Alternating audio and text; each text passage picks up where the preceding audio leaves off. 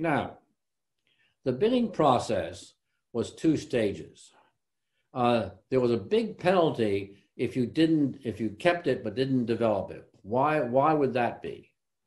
Well, because what would happen is a company might want to say, well, I will acquire the site, but then I'm a big copper company and I have assets elsewhere. I won't use it right away. I'll use my other assets and only use this one and spend the money to develop this particular project when it's worthwhile for me. Now, the country that owned it, Peru, was not interested in that because they were interested in having the jobs, they were interested in having the exports, they were interested in having investment. So they wanted to be sure that the company that bid for it would in fact either develop it seriously or walk away from it if it turns out not to be geologically or temporary in terms of timing to be interesting. So the timeline was you could explore the geology and the topography and the access, the technical aspects in phase 1, and in phase 2, you had to spend 3 years or more developing, 3 years or less developing the project before getting your profits. So that's the timeline for it.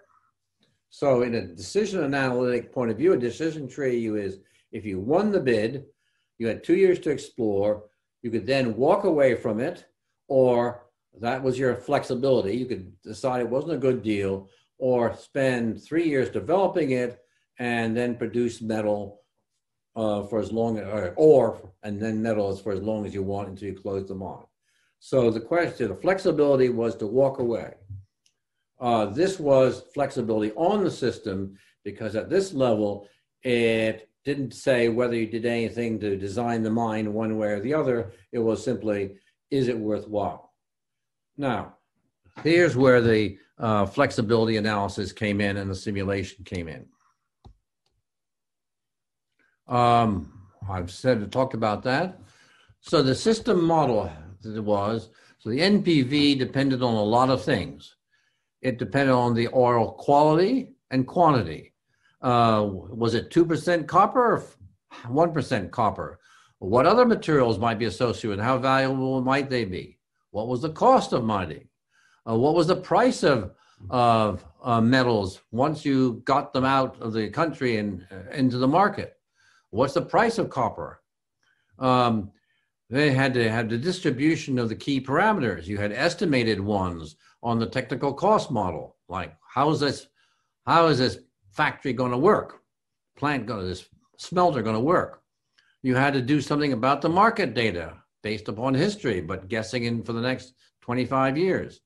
You had to have expert judgment based upon the test bores that you might have going down a couple thousand feet through rock. You couldn't you couldn't drill that many. They cost about $1 million a piece at least. But what did it all add up to? So you had a number of uncertainties to value the outcomes of this process.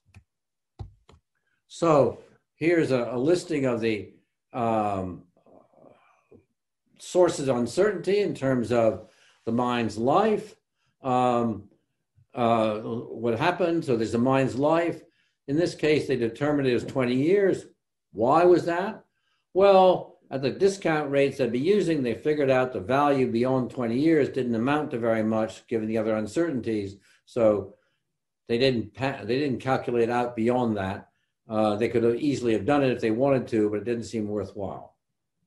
You had the future prices of zinc and copper, particularly. That was done through a stochastic process, and a lattice analysis is a technical term used here for it. I won't explain this for now.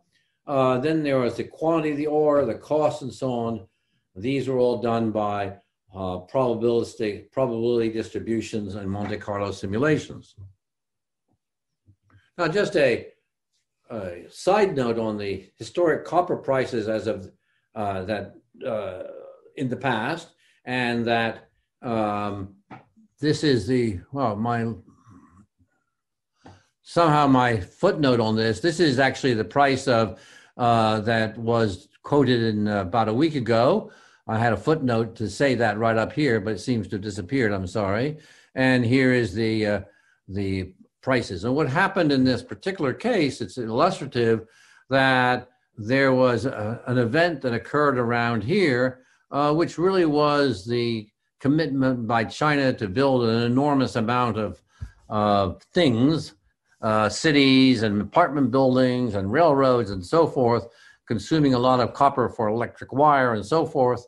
So there's a huge jump in demand, and there was a before and an after. So simple analysis, everything that occurred over this time would not have been so appropriate. The question of whether this phenomenon will last forever and maybe this will continue on at more or less this level or not, that's yet to be determined. But that's the situation with it. So looking at the more recent was the idea.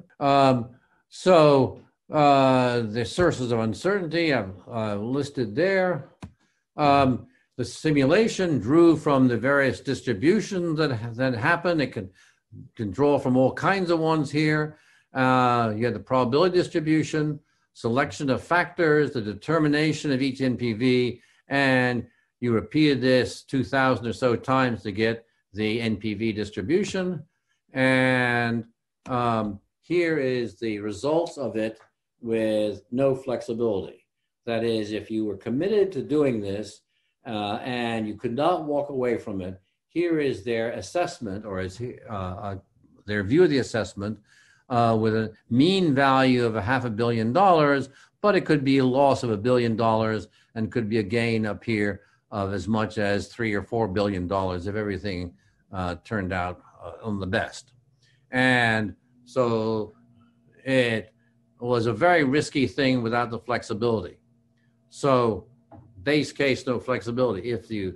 Now I'm analyzing with the flexibility, which meant if it's not looking good, we're going to walk away from it.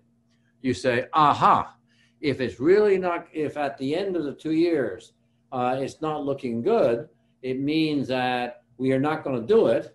So we walk away from it, we drop all of this, and we only look at the positive side, then it has a value of 800 million. So you walk away in case it looks bad, it doesn't look profitable. So this analysis was done before they committed what the bid was. So it looks like it has a value of $819 million. So the rule here was you only have one chance to walk away from it. There's no, you either do it and get the value or you walk away from it. So having the flexibility changes your value from with the flexibility to without. The value of the flexibility is about $250 million, 269 in terms of this analysis, and that's the value of the flexibility. So now the question was, what do they bid for it? And they have to now think about what the competition might do and so forth. What you bid for something is another aspect of it, but the value of the flexibility to abandon, that was the question, is an estimate of 269 billion. Going back, it is, the value is without it, taken away from the value with it, and left over the 269.